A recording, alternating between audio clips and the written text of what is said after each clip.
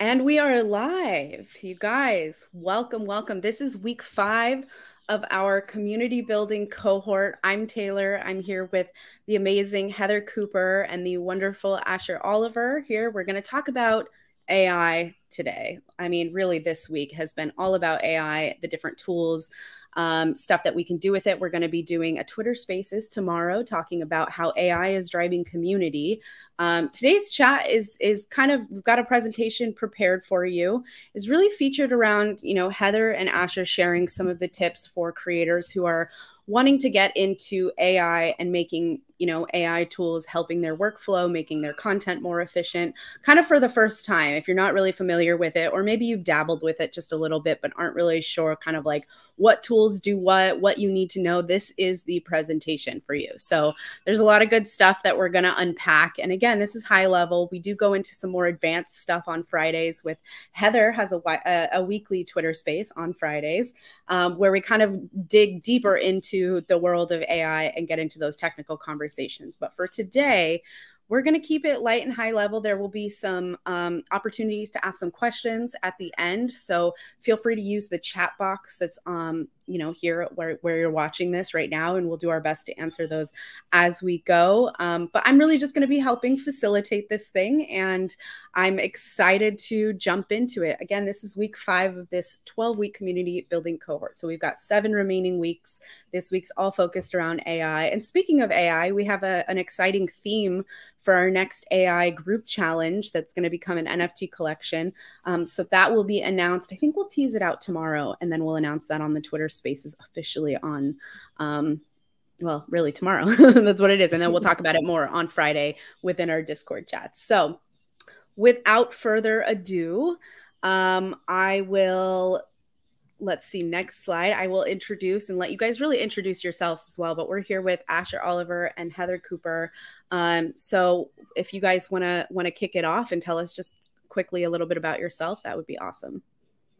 Yeah, I guess I'll start, man, from left to right. Asher Oliver started out as a waiter and then got myself into animation and the creative industry by working with Gary Vaynerchuk.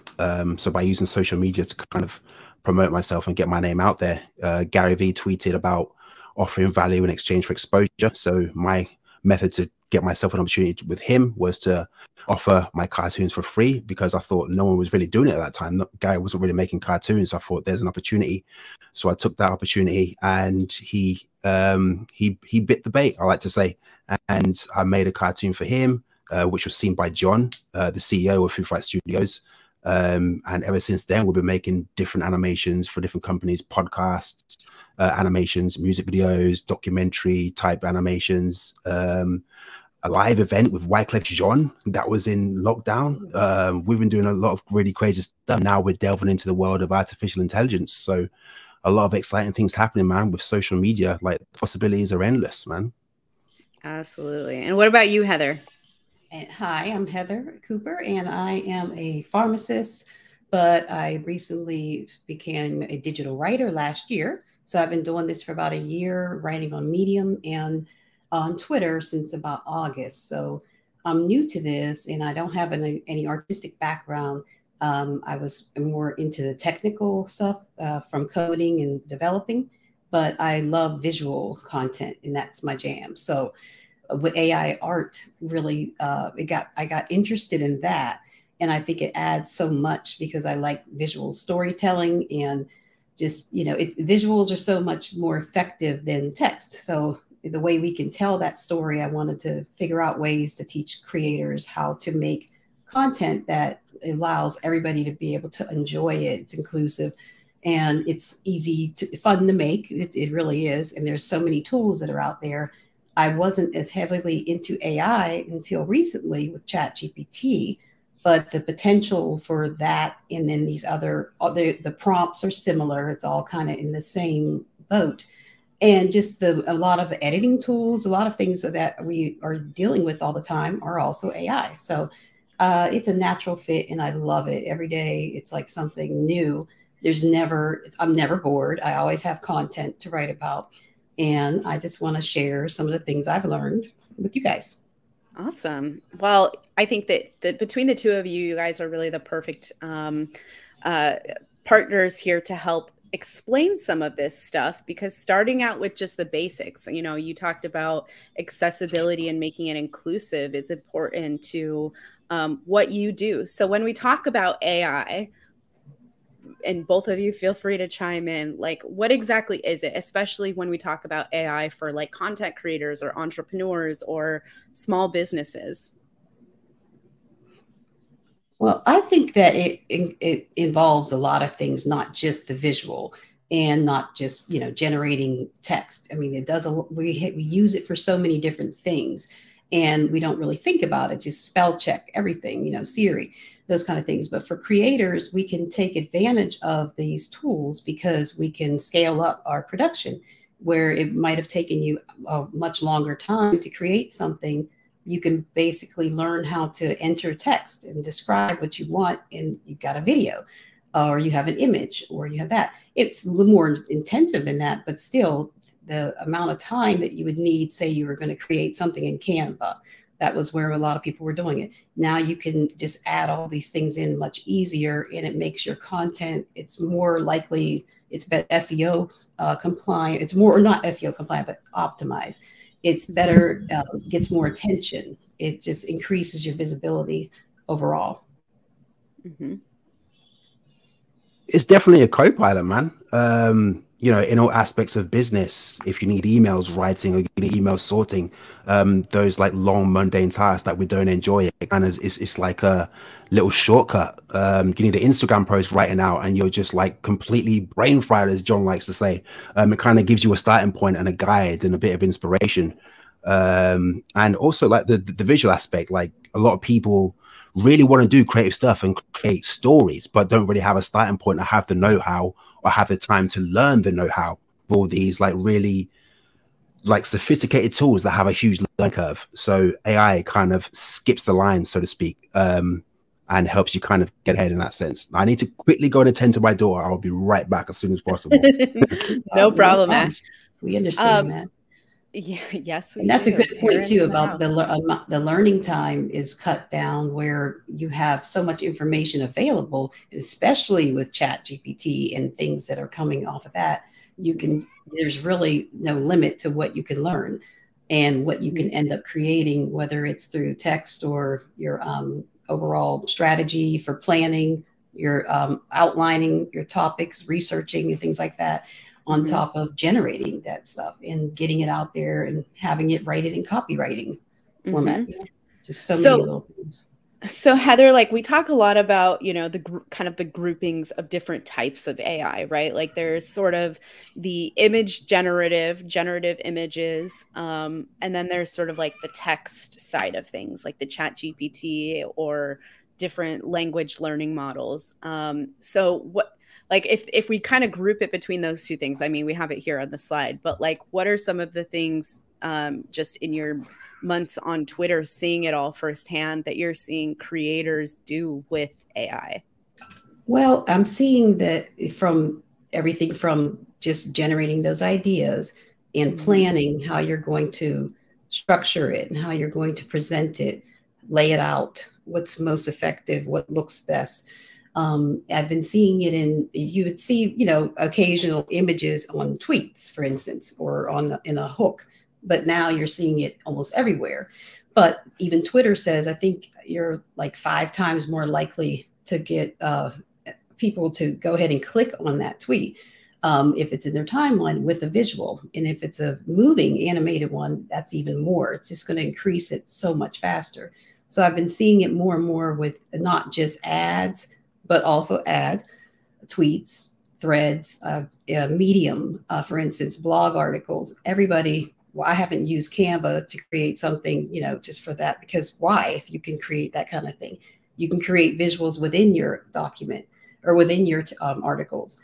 There's that names, company names, or product names and product display, things like that.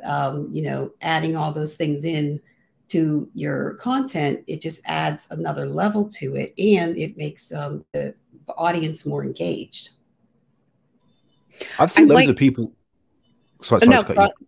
Go I'm ahead, saying Ash. I've seen loads of people create logos with image generation, which is something I never really thought of. Like it's always been, you know, assets for animations and images and stuff like that. But I never thought about using it for like a brand company logo. Like it's just one of the use cases. There are so many use cases. I'm not sure if you guys have covered that in my No, we didn't. absence, but yeah, I've seen a lot of people do that on social media. And I assume people can make businesses from that as well. Like just have like a massive stock of different logos that you could sell to individuals and entrepreneurs. And if Oh, not, yeah. someone needs to do that. Yeah, that's a good point. That's a good point. Yeah.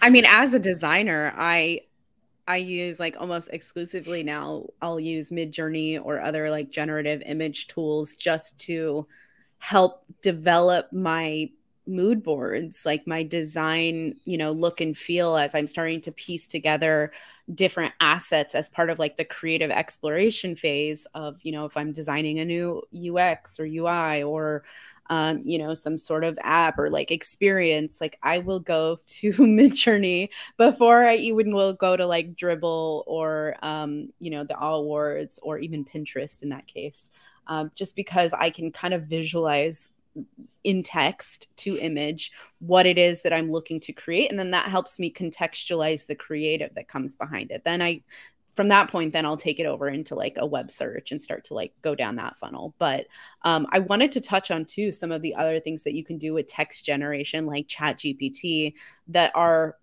I think, known, but maybe like lesser known, because obviously there's the stuff like social media copy, you know, helping to write your captions. You mentioned, Heather, like the SEO, the blog posts, you know, email campaigns, like your email newsletters, you can help to use it with that, but also the coding and the scripting part of it. Have you played around with that, or have you seen like good use cases of people actually using ChatGPT to help with like scripting, for example? Well, for scripting, yeah, no, absolutely. And when you say coding too, it helps if you're not familiar. It can go ahead and tell you what you want, what code you need to enter in a no code or a low code site, so that you don't need to get, you know, you don't have to be a developer in order to use all these different sites. You can just throw up a landing page or whatever very quickly and connect. You can ask it, how do I pull my information from Airtable or from my Google Sheets or whatever, and import that type of thing. So that is very, very helpful. And you can ask it to explain it to you in layman's terms because you're not a developer, or tell me like I'm 5. But for the scripting, I've been using it recently because I was participating in that 365 days of AI. And every day there's a new topic. And I think for the genie the other day, I put into ChatGPT, tell me in 280 characters or less, write something about a genie, and like the image that I generated, write a story, a backstory for it, because I saw other people doing that. And it comes out with a nice little, you know, you can take that and say, well, give me 3 more examples. And then you can pick and choose from those. And sometimes I'll take parts of one and rewrite it. I don't normally use it as, you know, the way it spits it out, but it gives you a lot of ideas. Hooks, you know, telling it, or CTAs, it's really good at that. And SEO titles and descriptions, captions for different, you know, social media posts and Instagram or whatever.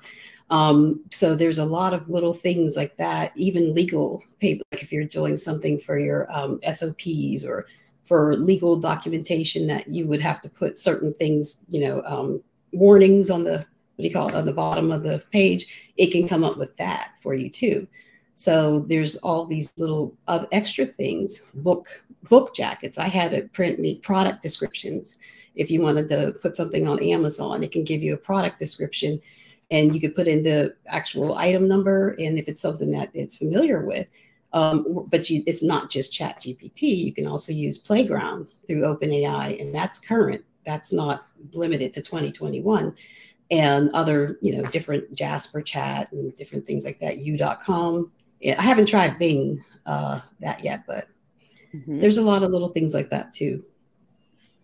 Yeah, I mean, I definitely say to anybody using these type of chatbots and stuff like that to get content from it, written content, I definitely say sieve through it, because you Hmm. were talking about the stories, and the reason I laughed and smiled was because it's funny how ChatGPT kind of has the same kind of framework sometimes if you let it take the reins. It's like, Yeah. once upon a time there was, or in a little land far away or whatever, and it's just so like typical of like a children's type story, and it's like that's not the tonality I want. So it gives you a starting point, but always go through and add your own spin on it for sure. And fact check too. Oh Like yeah, Oh yeah. always 100%. fact check, because I Yeah. think that that's something like even now you see like a lot of people on Twitter, LinkedIn, they're like, if you're not making money in your sleep using AI tools, you're doing it wrong. And it's like, sure, there's you could literally take the exact output and probably publish it somewhere and get some views on it. But it's not going to be truly like the human first context needed. It will be Hmm. deprioritized by search rankings as well, Yeah. like on Google. And then not only that, but like it doesn't, and maybe one of you can fact check me on this. I don't think it directly plagiarizes, but there have been instances of it using literally the exact same context. Case in point, I was writing something on ChatGPT over the weekend, and I was like, I wonder if I Google this, like what the Google response will say. And it was almost identical to what ChatGPT had said, like same structure, because it was like, Oh how do I snap. do this? So I was like, okay, well, so clearly there is some parallels with the content that it's lifting from different sources and places. It's a trained model, but definitely it's a takeaway. There is like, make sure you fact check, add your own Hmm. flair and Grammar touch. too. The grammar, Hmm. Yes. spelling. Well, grammar. I don't know what the deal is with that, but there's very few times when I've actually just used it word for word. I don't know if I've ever done that. I almost always switch. And then you could take some things off, and sometimes it's a little bit too excited, and you Yeah, have to it's like get chill rid of out, some of man. the like, yes, have fun, let's go. So you could do that, and then always just keep testing it, because it remembers it's the same conversation. Say, give me three more, rewrite it this many in this tone, write it as if I'm 15 years old, write it if I'm Hmm. 5, write it if I'm a professional, or if I'm a medical professional, whatever. So you can keep testing it, and then you might have to like kind of redirect it again if it starts getting a little goofy. Like for tweets, I'll say 280 characters or less. It'll give me 295. So you got to take it down to give me 250 characters or less, if that's what we're playing today. So it can kind of give you a starting point and simplify. I like the simplification. I Mhm. Mm. always have trouble simplifying when I'm writing and being concise. And it can really, if you take what you have, put it in there and see what it does with it, Mhm. that kind of helps too.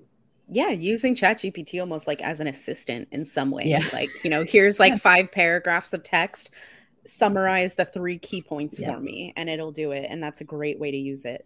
Heather, I know that you are like the tool master. We go to you when we need help with like tools, what tools to Hmm. use. So I know, right? I love Uh, tools. so talk to us about these like kind of common AI tools. Obviously, the list goes on and on. You're literally always reporting and talking about all of these different tools and new products flooding the market. But these are kind of some of the ones distilled down into the categories of like image, animation, voice, and then text. So wondering if you could like do a quick dive down some of these. Well, the image generators, is Mid-Journey and everything else, basically. Mid-Journey is its own creature, and it has its own style. It's unique. It's easier for beginners. Honestly, once if you're comfortable in Discord, you don't have to do as much with your prompts. So you can just use emojis. You can use one word. You can use just a poem, and it will give you a pretty interesting result. And it really can take it and go pretty far with it. Then you have Lexica before Leonardo came around, but Lexica has been there because Lexica is great because they have so many all stable diffusion, but they have so many images to get ideas from. So when I first started doing any AI art, I would go to Lexica, and you can copy the prompt, or just type in I want balloons, and you can look up different styles and see how would you craft that prompt. So that's how I didn't even realize Lexica had a generator for like a month or two. but you can generate stuff with Lexica. I think you get 100 free generations before you have to pay a subscription. So, but it's really, really nice. And so I use that. Leonardo, well, DALL-E, I don't use it as much. I very rarely use it. I don't really like a lot of the images, but then DALL-E was one of the really early ones too. Right. If I remember, like that was the one that we were all so hyped for, like more than a year ago. It was amazing, and it was. But it wasn't even really. That was not even that long ago. I think that was like September or something. In September, October. Yeah. And the way that they've advanced since then, from giving you like some kind of monstrous looking humans to people looking like supermodels, and Lexica also, they have the aperture model where it can create some really photorealistic shots. So Leonardo is new on the scene, and they are basically a full service. Everything's going on there where you can generate, you can look for ideas. It even has a prompt, the prompt generator. It can help give you a prompt. It can do prompt magic, to clean it up and give you different ideas, and also upscaling, background removal, and all that kind of stuff, image. So Leonardo is pretty much a full service in the models, all the different models you can use. I like those types of Leonardo and Playground, and some of those where you can use multiple models. You're not going to just have, or the Playground AI, not OpenAI Playground, the platform for images. And that's also, I think it's a ridiculous amount you get free per day. So it's basically free. And you could do a lot of editing and different things like that on there too. But you can use Stable Diffusion, or you can use one of their other models and different filters on there too. So there's different like preset. Night Cafe is another one I forgot to add. Yeah. So for all those, then the animation that's been, making strides, Kyber and Genmo are pretty much the main ones that you can use for it, the animation, not full videos, but it's going to animate that still image. And they have different preset styles in there for Kyber, and Genmo. It kind of does its own, but then it has other features too. Leapix Converter is interesting because it's the 3D. It adds the motion, 3D motion. So it takes it from 2D to 3D. So it's limited in what it can't, it's not going to fully animate it, but you can do some different things with that. And that's really cool. The voice apps are just amazing. 11 Labs, Voice AI, I think DID too, I think you can generate. There's a bunch of different things where you can generate voices and then download that. And you can generate in different styles or accents or whatever. And then you can, download that particular file and use it in something else. Or there's also different tools where you can change your own voice. So it could be text to voice, or it could be voice. It'll just, change your voice into something else, where I think that he said for certain things online, you might not want people to know, like say a female's in a place where whatever, they want to seem like they're a male. From whatever type of community they're on. So there's a lot of things like that. So you can. I mean, our boy Amar just did. Just gonna say, you beat me to it. Thank you. There you go. You tell it. You tell it. No. You go for it. We're on the same wavelength. I love it. You go.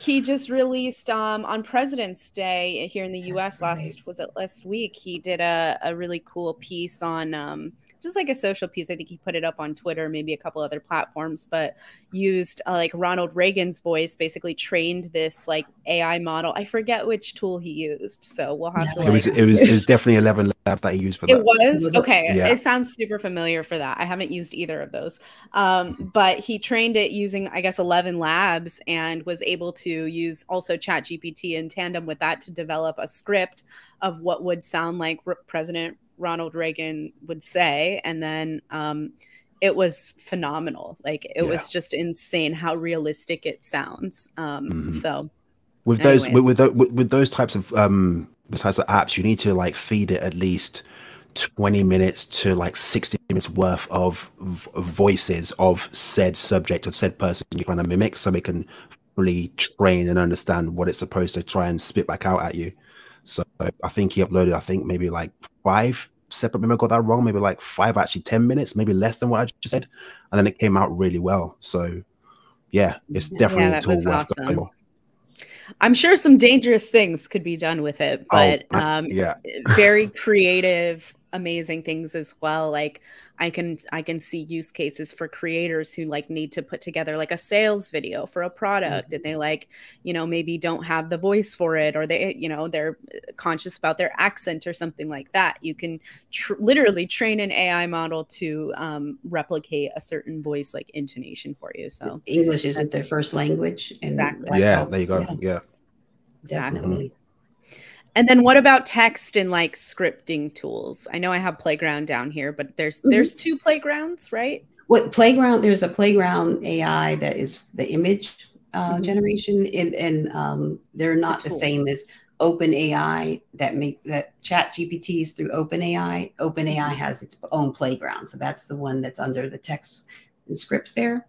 And then the Chat GPT is its own, and that's through OpenAI. And then there's other GPT-3, which is what Chat GPT is, that are like Jasper Chat, Easy Peasy. I think Go Charlie has one too, where there's a bunch of different assembly AI. That's not actually Chat GPT. But it's a GPT-3 or GPT-4, whatever we're getting to at this point. So those are really helpful for a lot of different things. And then there's even the quicker ones where Perplexity, you can, look up something and generate there. That rephraser, I think I did something on that where it'll just rephrase up to maybe like 200 characters or something like that. So it was perfect. I was able to repurpose a thread where I was including things. So I just put my text from tweets into there and had it rephrase it. And that's a quick way to kind of repurpose so it's not repetitive. So there's a lot of things. But speaking of Amar, reminded me about the books. And we were saying different things you can make, different types of content that you can create with these tools. And you could have digital products, including a book, and have a book in selling it on Amazon pretty quickly. So, or any type of, you could do tutorials. You could do little quick demos, your courses. You could have your online, there's the slide presentation ones that Tome and all those different ones. It's text to video, text to slides, or text to presentation.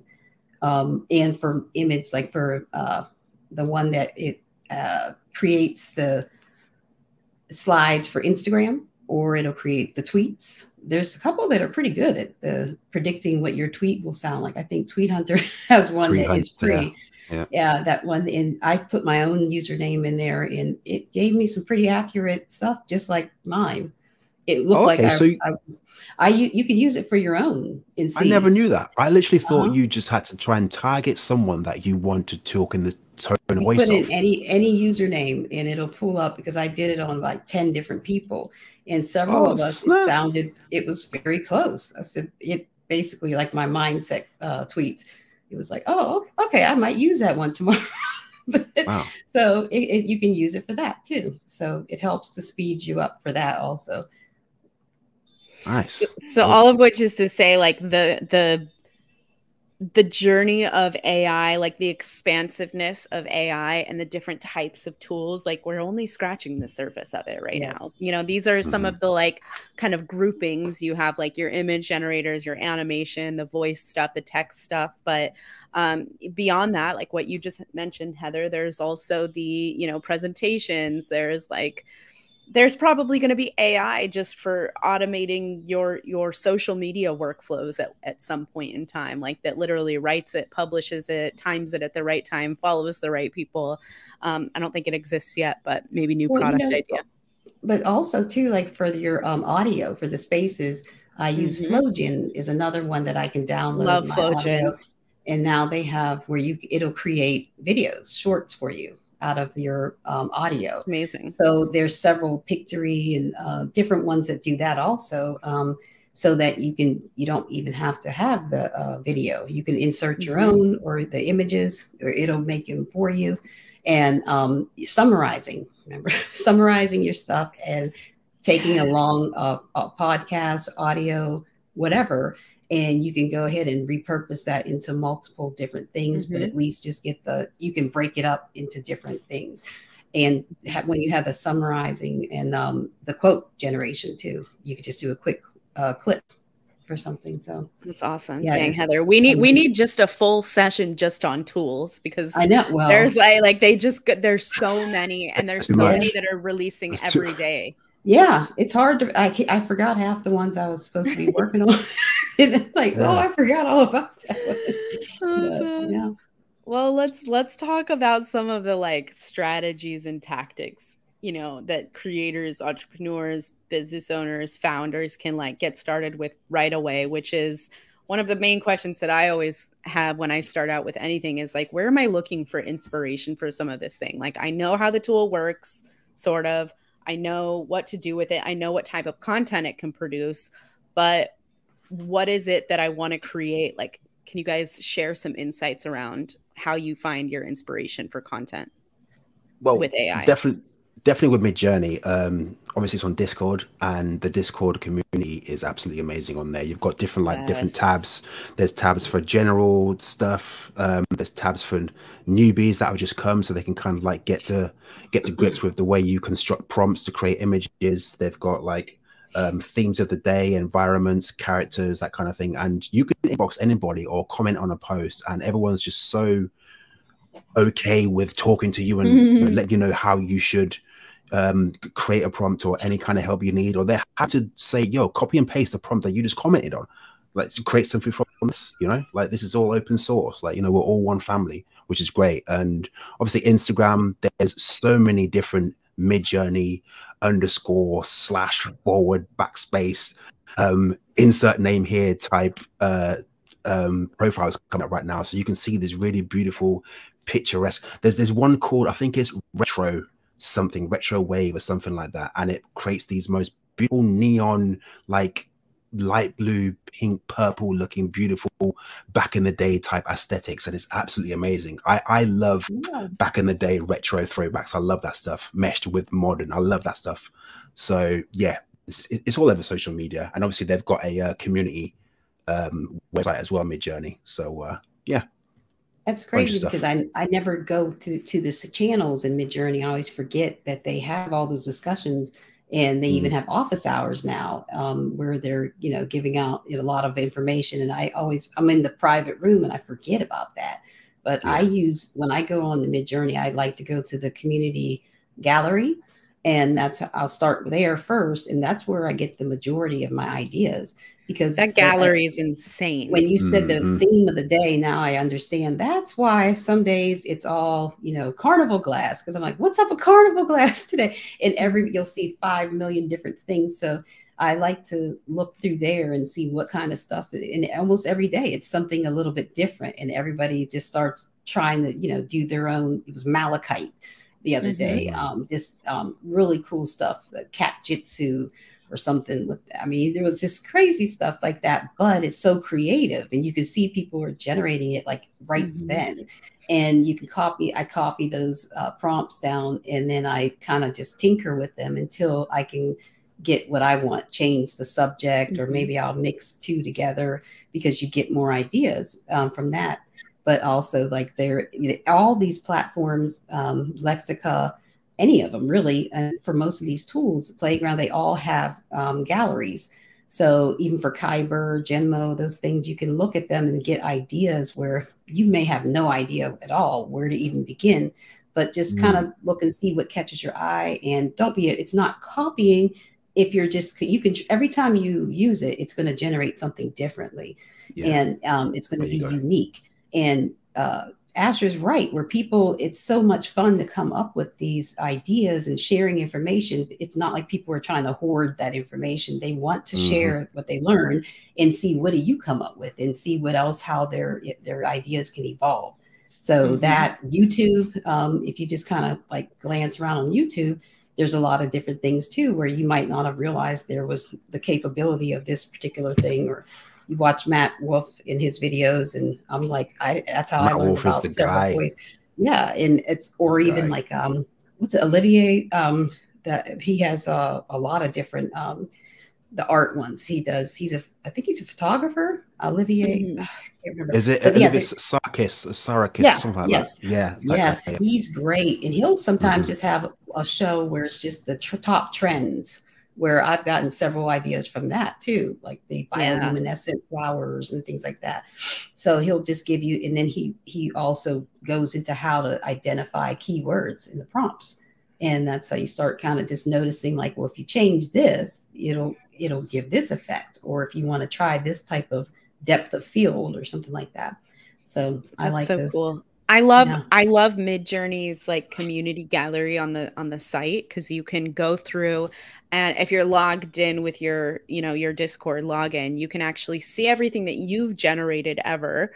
So you can Hmm. go back through your all of your old like, prompts and like upscales and things like that and see everything that you've done. You can like tag it a certain way if you want.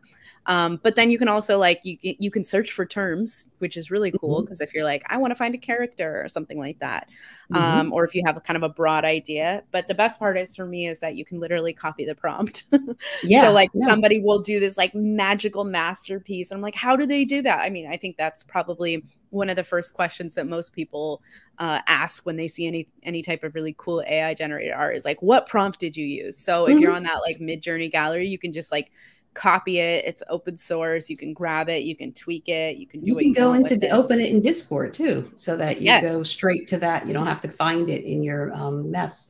Hmm.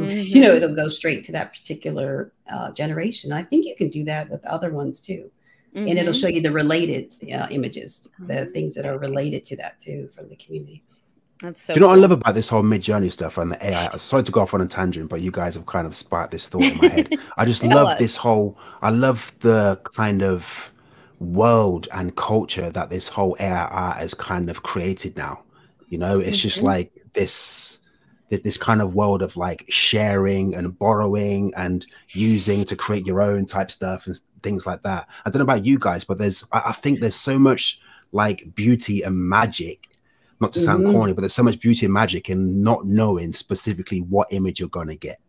I mean, Yes. I know some Yeah. artists do like having control and like, I want a tool that I can paint and the image is right there where I want it. I want it exactly how I want it.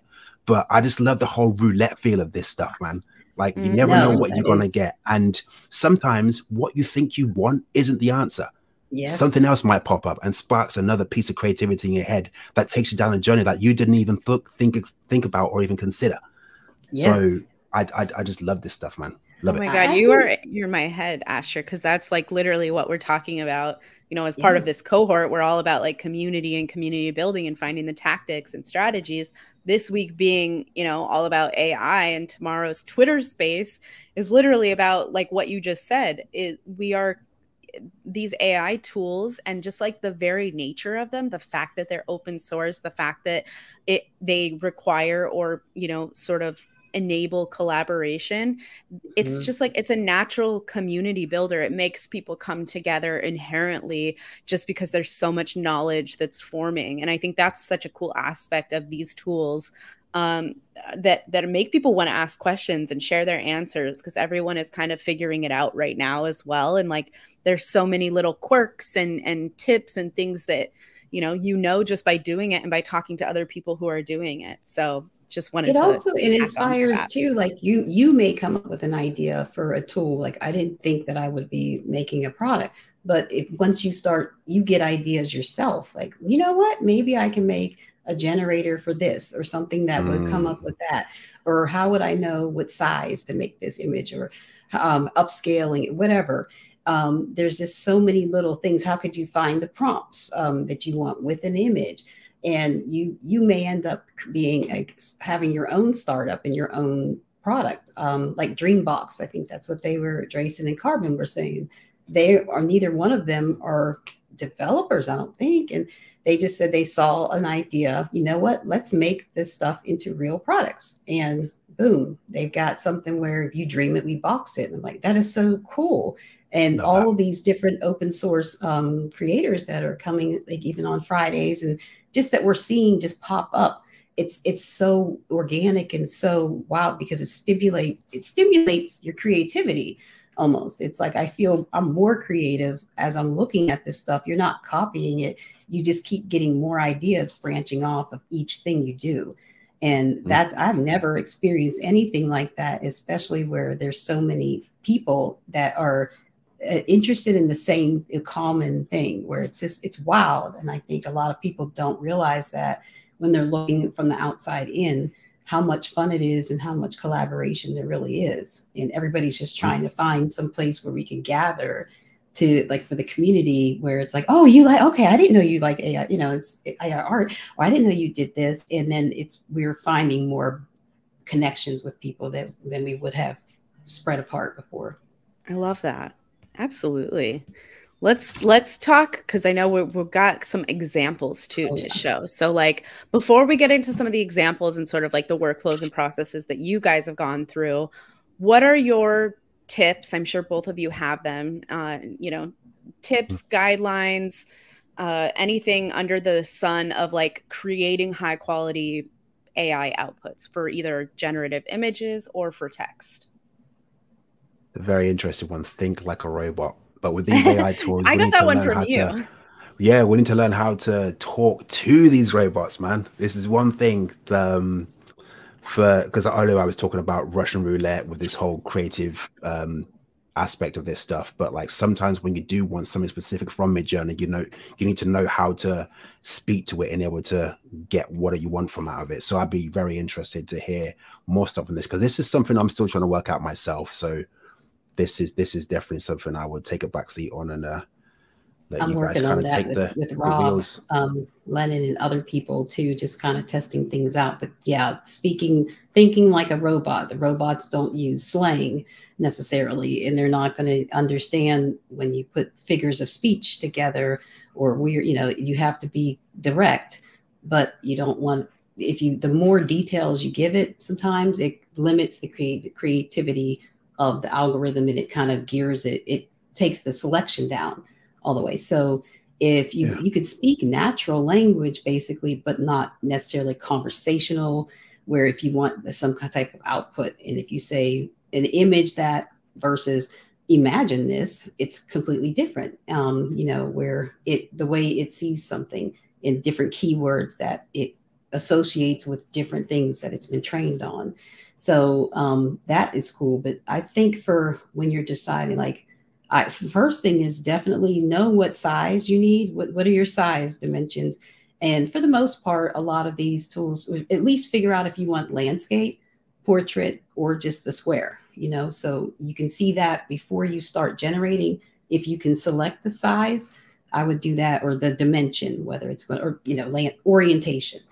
Then think about that, because you don't want to have to change it later. And it's some certain images, like if you have more than one image on a tweet, if you have multiple, how they're going to display, and which one do you want to show? Like, is it something that you want them to be able to see the whole thing before they click into that? Or is it going to make them just kind of glance over it?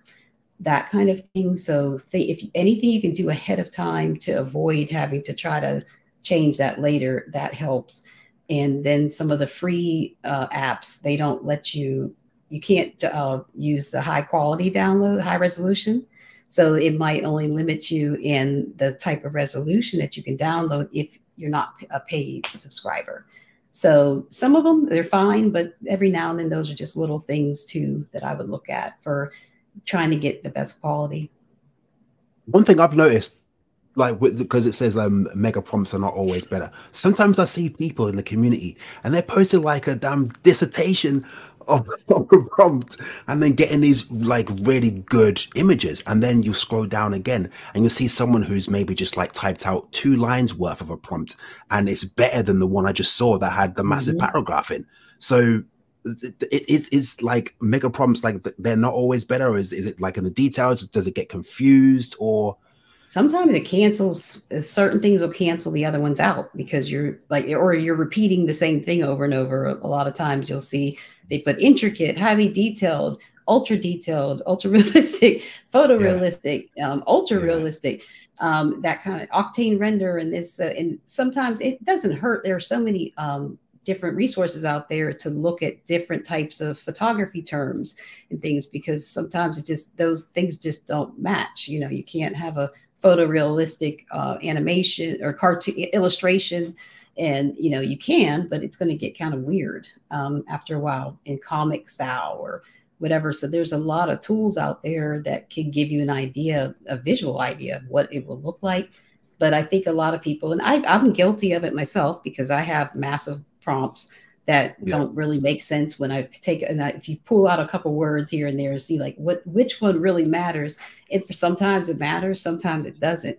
But yeah, if you can start out, you don't have to have a super long prompt, and it doesn't have to, you can just use emojis, you know, for a mid-journey. And I've had some fabulous things. It's wild. One or two emojis can produce all kinds of images. I've tried that before. Yeah. It's like, I don't know how it figures it. It just comes up with this random things, but yeah. It's almost sometimes with a lot of these tools, image or text, like sometimes the less you give it, the more creative reign that the AI has to like create something, you know, creative. But then on the other hand of it, it also means that as a user, as a human user inputting that, you have a little bit less control over the outcome, which for some cases is fine. For many cases is fine. For some people who need something very specific, it's not. But in my experience, I've been, you know, on ChatGPT like all day, every day since it launched.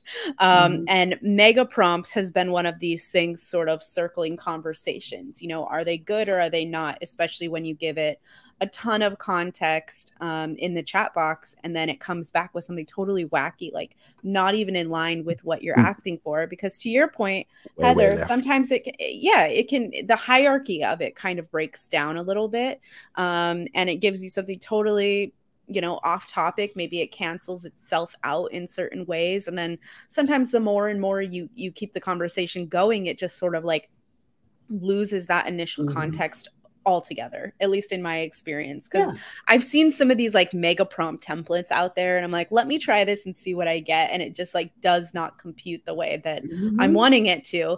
But when you are able to like define what the content is, in my experience, like defining what type of content I'm looking for, right? Whether is it sales copy? Is it, and this is under the assumption that I'm using ChatGPT for like marketing, you know, content, not just as like as a virtual assistant.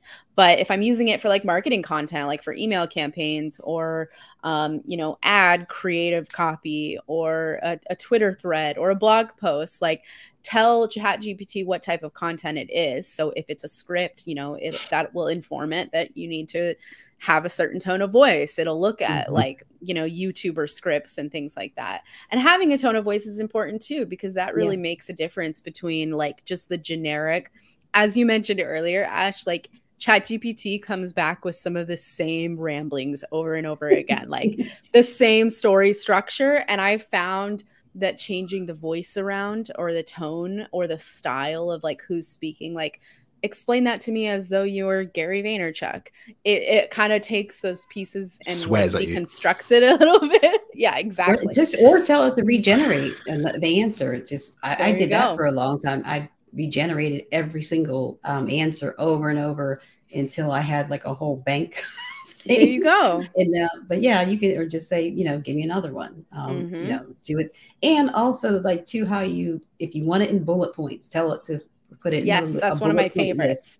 Outline it with an example, a clear example, at least 2 examples for each section with a product name. And then you can kind of just keep going back and narrowing it, and then tell it, rewrite all of that all in one, you know, together, organize it all together. I have found that is the best way for getting the type of content output that I want, is just like what you said, Heather, is like feeding it the context over, you know, a series of chats, rather than trying to shove everything you want into one thing and then just hoping for the best. Like instead starting from like, here's what I'm looking for, and then sort of massaging the conversation that you're having with ChatGPT to give you what you want. And every time you respond, you know, you can manipulate that output a little bit more and get closer and closer. Exactly. Awesome. I mean, there's a lot we could go there. There are literally like courses and like 90-minute videos on YouTube about this kind of stuff, just how to create these high quality outputs. But I think at the high level, like this is this is the stuff, you know, it's putting your Yeah. subject first. It's talking about what context you want out of it, the type of content. But you know, there's a million ways to do it. Yeah. Sorry, I was about to say, sorry, Yeah. Taylor, I was about to say, Heather, remember when you, because I created a video based upon you posting about the Midjourney prompt helper, and that talks about image weights. I think it's colon number whatever. So I still didn't get the grips of it, but obviously you can do the colon number after the subject, the color, the lighting, and then depending on the number, that's the amount of influence that it has in the image. So you can have an element of control if you know how to kind of work it. Yeah, that's exactly right. And one of my friends just did a Justine, she just did a definition thread for those terms such as weight and what it means in layman's terms, and how the neural networks work with that. But yeah, that's exactly what it is too. Yeah. I mean, I just learned about seeds like a couple weeks ago, so I've been trying to use the seed still, and but there's so many different. It's still confusing to me. Yeah, I've had no luck with that at all. Yeah. No, I know that's definitely like advanced stuff. But speaking of some of the advanced stuff, like we do have some use cases that we can go ahead and share as well. So, Ash, just tell me if you want me to push on to the next slide, but Maestro. Take it away. Take it All away. Right. Yeah. So this is an image of a young girl. This is basically from my poem that I made, because I went through a phase where I was just writing loads of poetry. I just need like a different creative kind of output.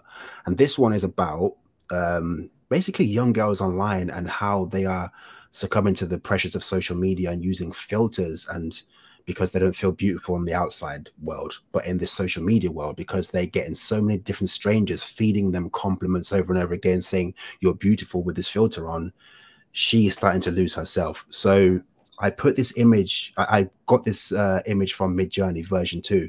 And I don't know if you remember, guys, but version 2 had some really like, I don't know, Tim Burton-esque type, really weird, strange. Yeah, some really abstract. I kind of miss that. I kind of think it's too perfect now, you know. You can use it. You can still use it. Still there, to be fair, you can. But yeah, back then it kind of created this image. I can't remember what the prompt was. I think it was young girl, kind of like a puppet kind of thing. I wanted to like have an abstract puppet thing, but this is what it spat out anyway. So I wanted to create an animation from it. So what I did was took that image and then separated the eyes from the body. So I wanted to obviously move the eyes and whatnot. So Taylor, if you go to the next slide. Yeah. Oh. Is it playing? Yeah, cool. All right. So this is Moho Pro. This is like the animation software that we use at Free Fight Studios. So what I did was I imported the head and the body and the eyes on different layers, and then created a mesh. So that's what those purple lines are. So you can see it go around her head and her eyebrows and her eyes and through her mouth. So I put those in place, and on that timeline, you can see the animation data. So I'm using that to kind of like animate the eyes, the blinking, the movement, as you can see right there. There's no mouth movement. That's later on in the clip, but I did the mouth movement as well. If you could, yeah. So I didn't actually have the is the sound coming through? I can't hear the sound on my end. No. But I'll talk about it anyway. Sorry, so sound's not working on it. That's fine. So I rendered it out and then added it into Adobe After Effects, and then threw like this kind of overlay over the top of it, so it has that kind of, you know, sinister kind of feel to it, because it is a very hard hitting subject.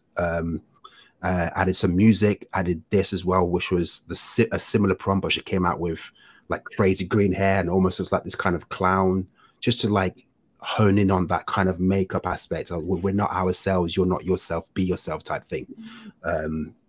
Since we've got no sound, we don't really need to see, but the different expressions come through, as you can see, moving the eyebrows and stuff like that. So that's one of the use cases that you could do. Obviously, there are more sophisticated AI tools that you can maybe animate with and do this stuff with. But since I'm still old school and get to learn those things, this has been kind of my method. So if you go to the next slide, sorry. Okay. So yeah, I did this today actually. So I went into Midjourney V4, took this guy based on me, if you like, and then took the image and threw it into Photoshop. and then got rid of the background to create an alpha channel, because unfortunately Midjourney doesn't yet support alpha channels, and I can't wait till it does, because it will make this animation process so much better. But until then, I haven't got any access to any AI tools that can remove backgrounds yet that I know of. So I've been using Photoshop, and it's quite an easy, quick process. Magic eraser in Photoshop, get rid of all the little bits there, and then export that out, and then make it into a PNG. So yeah, and I see that. Yep, we'll go to the next slide. Sorry. Okay, so that guy was our main character. So this is like my back garden, if you like, where I live, a beautiful Yorkshire countryside. And I put in cyberpunk to like kind of give it that futuristic type look, but didn't quite come through. But still, it had this kind of moody, sunsetty, orangey, golden color. So I think it did quite a good job. Full moon and everything. So if we go to the next slide, sorry. So I did the same thing I did with the main character, threw that into Photoshop, and then extracted the parts, because I want to create a depth of field. So we've got the mid layer on the top left, on the top right, front layer, and then bottom right layer, we've got the back layer. And then bottom left, of course, we've got the main character. So if we go to the next slide. And then, so what I'm doing here is I'm creating a depth of field, moving the different layers in order. So when I zoom in, we place our character in as well, sorry. When I zoom in, we'll get this kind of depth of field. So things that are further away will take longer and move slower as the camera moves in, like it would in real life type of thing. Because if it was all on one flat image, it would all move at the same time, and it wouldn't have that depth and have that realism. So we'll get to that in a minute. So I think got it here. So I'm putting in the actual animation data here, scaling up, placing, and then playing out like that. So yeah. So you can imagine that. Cool. So you can imagine that from like a, you know, like the intro to like a motion picture or a short film or something like that. Obviously the character needs work, but just for the sake of this example, you'd obviously sand down the edges a bit and make the images look a little bit more crisp, for like a better terminology. But that's the kind of thing you can do with this stuff, man. So you can create some amazing images and create some amazing scenes with this stuff. That is so That's cool. incredible. Wow. I love that process share too. That's awesome. And the way you explained depth of field, I did not know. That's wow. Wow, Asher. Man, that is really, awesome. really makes a difference. You need to do a class just on that. Yeah, I really want to make a short film with this stuff. That's the next plan. Amar has inspired me to do that with this whole Batman thing. So I definitely need to do something. Well, mine's pretty easy, quick, but that's just showing you Kyber and how you can look for different ideas on their home screen, on their like on the main page there, if the gallery. So I like Kyber because you can create your own. You can generate an image, or you can upload your own. So I use one where I uploaded. I usually upload mine, but they can generate some very nice images. So all you have to do is basically put in what you want to see, your text description. It's going to already have it pre-filled. I want to create a video of, and then you can type in what you want. And with Kyber, you don't have to be very specific at all. It's kind of like Midjourney, where you can just say balloons or something like that, or just a car, and it'll come up with it. It can read the information from the image, and it just comes out with some really interesting it plays along with whatever the image is. So you put that in, and then you pick the style. And there's a style, they have some preset styles, and this one is just 3D rendering. And this is the final result, and it'll show you what the actual prompt is. Instead of just 3D render, it says Octane render, 8K ray tracing. You can keep that information if you want to like know how those particular terms and keywords play out for other images. But that's what it did with this image. So it's just really fast. It uses, I think, about 8 credits or so, 8 or 10 credits per image generation, for video generation. You can share it directly online, or you can download it and download it to your device, and it comes down as a MP4. So awesome. Yeah, it does a really nice job. I love it. Can you upload any of your own assets to it, or all of the generation happens in there now? I forgot that they the only thing you can upload your image, and now you can upload music or sound. to it, Okay. like a short clip. So you can add that to it That also. is But very other than cool. that, it's just one image per video. So I like Kyber is really cool for that, and it can give you a pretty dramatic effect quickly. That's awesome. That's cool. And then Genmo is similar to Kyber, where you can have it generate an image, or you can upload your own. I don't like the Genmo's generated images as much as Kyber. It's not as crisp and it's a little bit weird, but I've had some interesting ones. But if you don't know what to do, just type in the description if you have no idea what you want to do. So you can type it in and tell a story, or just type in a sentence and do that.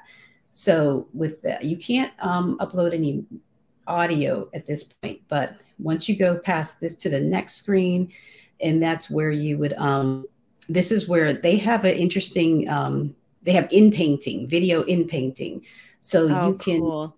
animate certain parts of the video, or certain parts of your still image. So I think it works better. You can see a couple examples on the bottom there.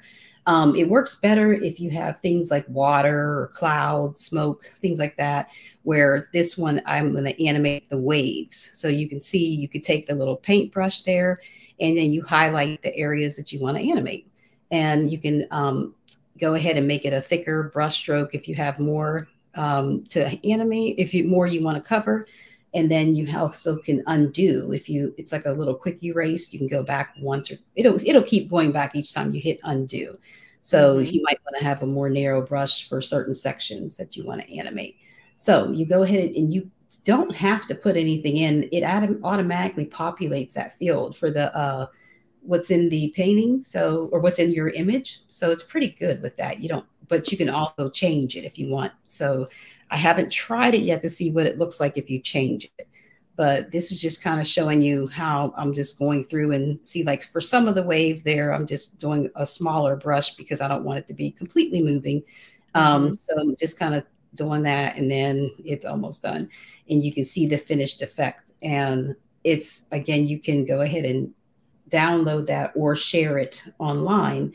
If you share it, it will, I think it adds a link, a URL that will have to be opened up. It won't necessarily show the video. And I think that might be the case also for Kyber too.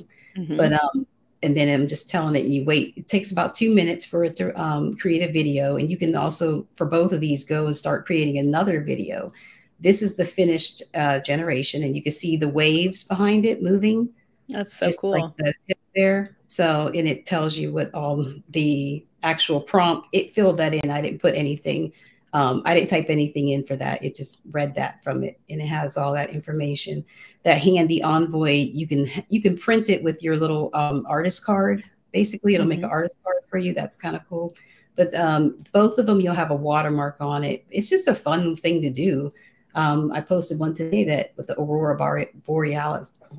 Aurora Borealis, I can't speak. And it was like, I bet this will look good with the way it's moving in the sky. So it's a pretty effective thing to do. And it's just something to jazz up a still image. That is so cool. Yeah. And does Genmo and or Kyber have free and or paid subscriptions? Genmo is free completely. And cool. they're free. Okay. There is no, I don't believe there is a paid tier. You know what? I don't know. They might have a paid tier where you don't have the watermark, but and it also gives you the caption there too if you want to use that on Instagram or something like that. But Kyber, you start out with 50 free credits, I believe.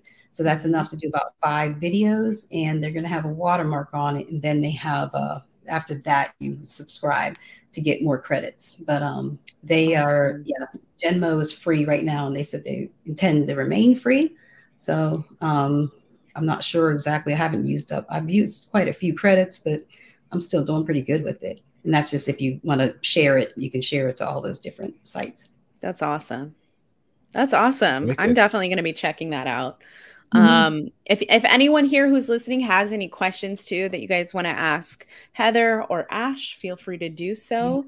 But I'm going to land on this slide here so that you guys can go follow Asher on his Twitter, YouTube, TikTok at AshmanTunes, or check out Heather if you're not following her already. HB Coop _ on Twitter, HB Cooper 4 on Medium, and then your newsletter, Heather, that just launched as well. Yeah. I need some sound effects. HeatherBCooper.substack. Yes, we do. Make sure everybody knows we're going to do a community gallery on there. So I figured everybody likes putting in their what their results are. So I thought it'd be cool to display, have a place where everybody could just kind of display their work. You know? Oh, that's going to be so cool. I'm here for it. I know people are loving those tweets that you've been putting out with like your prompt, and then everyone is hopping on that and sharing their stuff. So cool how everybody like more it just community takes off. And it's like I think we're still doing superheroes, which started out as a super cute whatever, and now we're on every super cute superhero and villain. And I love it. And the list goes on. People love it. This is why AI works so well for, you know, community building, but also overall, like what you guys just saw here, it's so daunting from the outside looking in if you're not playing around with these tools. But then once you get into it and you have, you know, lower your expectations and like set your ego aside for 5 minutes and just click around in some of these things, because it will take you down a creative rabbit hole in the best of ways, of course. But like all of us, I think we can get lost there. Yes. The avatar was an AI for my selfies. And I was kind of like, I love it. Oh, I didn't think I would like that. But like, yeah, I need to make one, man. What was the prompt you used to get yours? I did it through Lensa, and you upload like. Oh, okay. Lensa's that big one that everyone went crazy. Yeah, the one that went viral. Yeah. But it was like around Christmas time, and I think in the holidays it was. I think I got 200 images for like $7, and you keep them all. And I have some of them are ridiculous, and I don't even know who it is or what it's supposed to be. But it's wow. They've even like adjusted my different hairstyles and things like that. But it's pretty crazy how it does it. Why not? You know? Exactly. Yeah.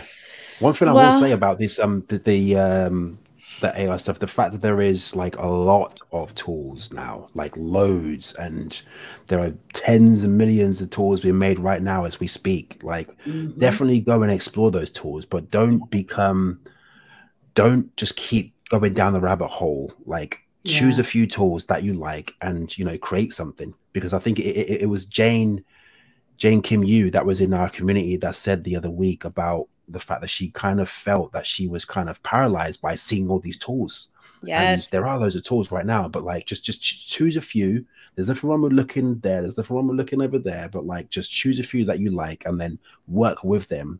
If you like what you've got, stick with that, or then just like go and explore somewhere, but just make a start somewhere. Don't just keep checking. Yes. So one of the tools up. Okay. Oh, sorry, Heather. I was just going to say one of the things that always gets me is if I go into one of these, because I'm guilty of this too. I'll see a tool and I'm like, oh, I want to explore it. But if I don't have any reasoning really, or a project that I'm working on to help it, or to help me, you know, guide some content or output out of the tool, I will just spend hours clicking around and like, just, you know, going, like you said, Asher, going down this rabbit hole where I like hours of productivity to it, because I'm just so like fascinated and clicking on all the bells and whistles. But like my biggest piece of advice that I tell people who are getting into AI for the first time is like, put something together around it. Like, have a project in mind, have a goal or objective of what you want to create with it, and then use those tools to enable that process. Because if you go into it blind, just not really knowing like what you want to get out of it, you will spend a lot of time and just like amazement. Don't get me wrong, it's a really cool experience. But it's easy to get lost in the sauce with these tools. You know what too though, like the reason I do tools is because I did the same thing. I was in everything, and I just decided, let me share what I learned, you know, what kind of result, and that ended up working out because that's my niche. But I do go back to the same tools over and over. You'll see me always, you know, kind of focusing on several. But when you're working, if you do find something, one thing, don't be paralyzed and think that you can't post your content because it's not all the way, like you're not going to have a complete movie or you're not going to have a complete video. And even your images are not going to be exactly how you want it to be, but there's still value in sharing that. So share those things, and then you'll get more feedback from the community don't think that everybody's learning this stuff. And there's so many things out there, you can't really put enough out. So share your journey, and you have content. You don't have to like hold off on it, and just keep creating and as you go, you just keep building on that. It's amazing how many Absolutely. people are afraid of that, though, like of being judged or whatever. But like everyone's in the same position, man. Like none of Right. us are experts in this stuff. Yeah. Everyone's literally winging it. Everyone's learning it. You know, we just kind of learn from each other and pull each other up. You know, so just like you Exactly. said, document your journey, share your process. You never know who could be looking at your content that you're sharing that's unfinished and still under construction, that's in the same position Mm-hmm. as you, and you inspire them, and it's like you let them know it's okay to share their journey, and so forth and Mm-hmm. so forth. So you never And know these who's watching, man. creators, the people that are creating these tools, they want your feedback, and that's how I There you started with go. Kyber. And they're continually making it better.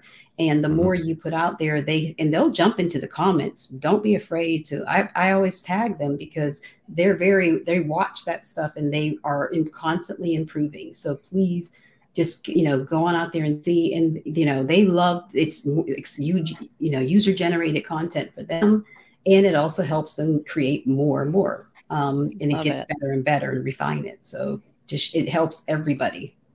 Yeah. Absolutely. Synth, Wise words. yeah, Synthesia was the first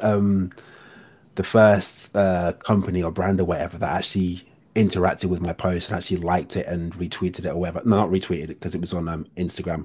They liked it and then liked the story that I put it in and stuff like that. That's the first kind of endorsement, if you like, I've had from one of these But companies. it's funny. Kyber, they didn't know that I was one of the first people that posted something for them. Leonardo, too. I think Midas said that I was the first person who wrote about Leonardo.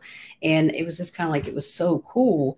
And they really need that exposure. And once people start seeing it, then it's like, oh, I didn't know I could do that with it. And then I just kept telling other people, try it, and Hmm. post your stuff. And they are so grateful for that, and that's how they're able to add these other features in there, and in their Mhm. Yeah, Discord communities too.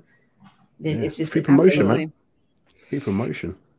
Absolutely. Yeah. This is if this isn't the like biggest indicator of like how tools like this and how this world of AI can enable community, because everybody has an open feedback loop right now. We're in a space where Mm-hmm. these types of tools and these activities are growing rapidly. So nobody really has it fully figured out, but everyone is willing to share their knowledge along the way. And even the product builders that are out there doing it Mm-hmm. are doing a great job of connecting with the communities. So, if you're new to this and you're just starting out, or you want to just like take it to the next level, it's definitely worth like talking to or linking up with some of those people who are Yes. creating these tools, because at the same level, they are very grassroots and willing to help out as it grows and gets to that next level. So, Yes. thank you so much, Asher and Heather, for being here today and sharing all of this knowledge. I feel like we could have gone on this I know. talk track for hours because there's so much to unpack. I can But talk for 3 more hours. Let's go. Yeah. yeah, So let's you don't do even get it. tired, right? It's like, oh, there's just It's so the much. session that never ended. I Yeah. hope the But viewers learned something, and I appreciate. yes. Thank you guys so much. Definitely drop Ash and Heather follows and go check out what they're doing, because it's amazing stuff and you will learn so much. And don't forget, we're going to be around. We're going to be on Twitter Spaces tomorrow. If you're listening to the replay of this, you can find us on Twitter Spaces Thursday. If you missed that, you can always listen to it, the replay of that on Twitter Spaces. And then same with Friday. We're going to be talking AI, even a little bit more advanced stuff with Heather on your Twitter space on Friday. Ash, I think you'll also be there. So it's going to be a fun time. And as always, if you have questions about this kind of stuff, you can reach out to all of us in Discord. Heather's there, Asher's there, I'm there. You can even create images in Discord. We've got a Midjourney channel as well, so you can create your own art and test it out. And then every few weeks, we've been hosting kind of a different challenge around AI art. So it's the perfect way to like dip your toes in. If you haven't done it yet, you can join the challenge. Theme to be announced this week.